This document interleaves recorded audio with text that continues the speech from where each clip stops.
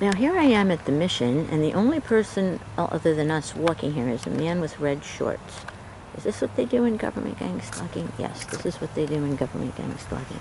Am I saying this man is a gang stalker? No, because I'm not a mind reader. I don't know people's intentions. Just document what I see. Just us on empty grounds, late at night, and a man with red shorts walking. Just us alone.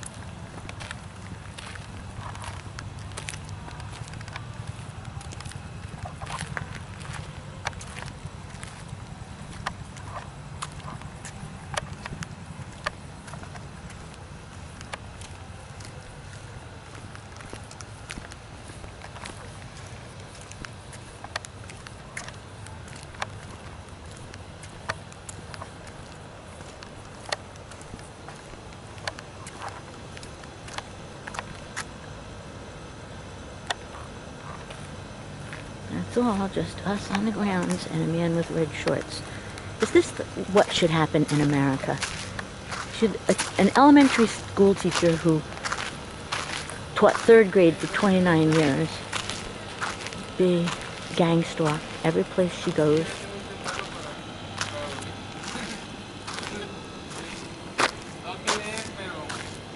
Now I make clear, I'm not saying this person's a gang stalker. I'm just saying, isn't this strange? It's dark, there's nobody here, we're walking at night at the Mission, and the only person walking here is a man with red shorts. Is this what America is supposed to be like?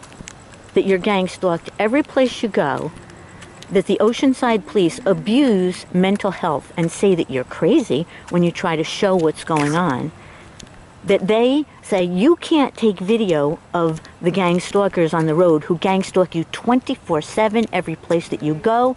They're in every neighborhood because it's our neighborhood watch groups. You can't take video of them harassing you unremittingly, but we can harass you unremittingly on the road. Oceanside police, Carlsbad police, neighborhood watch groups, walking at the Mission at night, nobody here except you and a gang stalker. I'm not saying that guy was a gang stalker, but baby, this is the pattern.